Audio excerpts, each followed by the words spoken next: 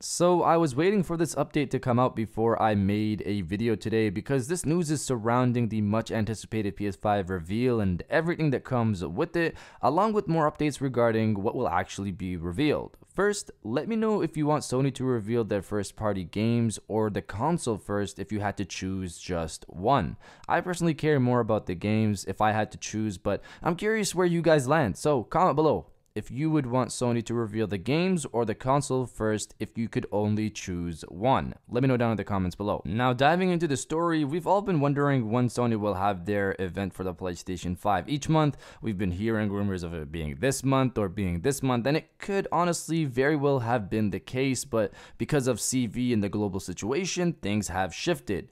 The latest rumor before the one we're going to discuss today was that there would be an event in May to reveal the PlayStation 5 and a full-on showcase for the games on June 4th. Now, there is new information on production, which is that I've heard rumblings that Sony has not revealed the final console design yet because they want to make sure they can mass build it and it won't be too expensive, otherwise shareholders might not be happy. This isn't confirmed information, but that's what I've been hearing, but it kind of lines up with earlier rumors that Sony was having issues with nailing down the price of the console because of the part scarcity, leading to a possibly more expensive overall console. So rumors seem to point to work still being done with the console to finalize it before it's actually revealed. Outside of all of this, the latest rumor comes from the same person who stated that Sony would have a big showcase on June 4th, and this is Jeff Grubb from website VentureBeat.com. His latest rumor, which he has been teasing last week, has been written out, so let's read his latest statement.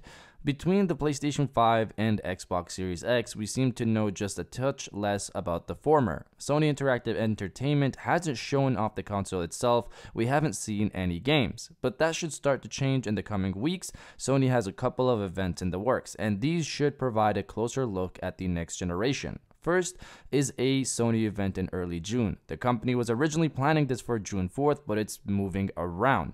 The exact date is more nebulous now. That doesn't mean it's slipping by a matter of weeks though. The early June timeframe is still the company's current plan. What should you expect from this early June event? Sony was putting together a roster of next-gen games, not just first party. The shifting date, however, may cause some complications in that regard.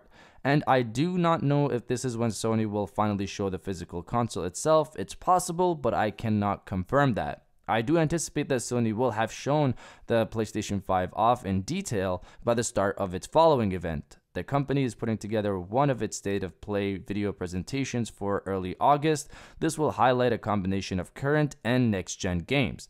Through August, you should still expect Sony to communicate using its blog and social channels as well. So let's break all of this down. The June 4th event has moved, but only by a few days, and this could be because of Microsoft's event, which Jeff Grubb states will happen in the second week of June. We've kind of seen the Sony template a bit here so far, where they let Microsoft go first and then top them afterwards, but beyond that, we didn't know what games Sony was going to showcase, but Jeff Grubb has stated it was supposed to be first and third party games, which is similar to their 2013 February event for the PlayStation 4. He also states that that could change, mainly on the third party side, I would assume, but I guess we won't have to wait long to find out because early June is not that far off. We might lose a bit of third party games, but I kind of expect first party games, all of the ones that were originally meant to be there will still be there, but I could be off about that. Now, the console. Many anticipated Sony to show the console at this event, but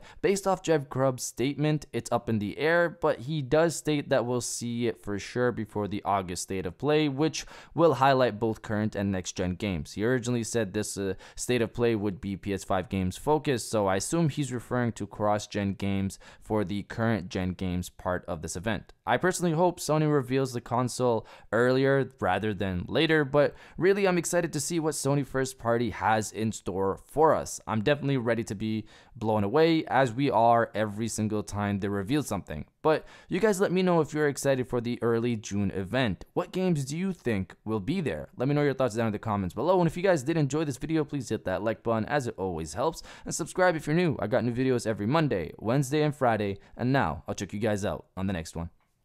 And welcome back to the after show. This is the part of the video where we have a little fun down in the comments below. If you're old, welcome back. If you're new, welcome. For today's thing, what I want you guys to do is to body, obliterate, destroy, and overall harass the comment section with "It's a really hot summer." Because right now it seems like things are really starting to heat up. Early June, July, and August even seem to be packed with events, or a good chunk of events, and I'm excited for all of it. If you are as well, destroy the comment section with "It's a really hot summer," and I'll definitely heart those comments like I always do, because I appreciate everybody who stays to the end of my videos. And now I'll check you guys out on the next one.